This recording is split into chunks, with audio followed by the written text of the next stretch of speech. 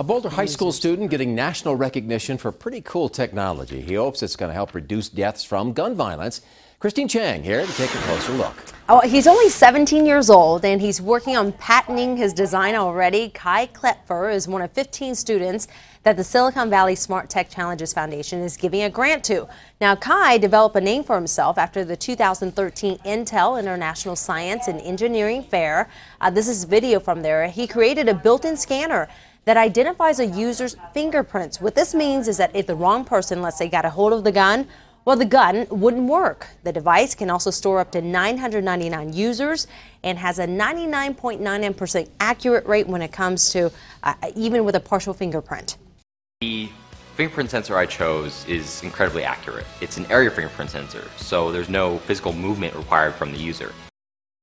Kai will get $50,000 to help research, build, and test prototypes for safer gun firearms.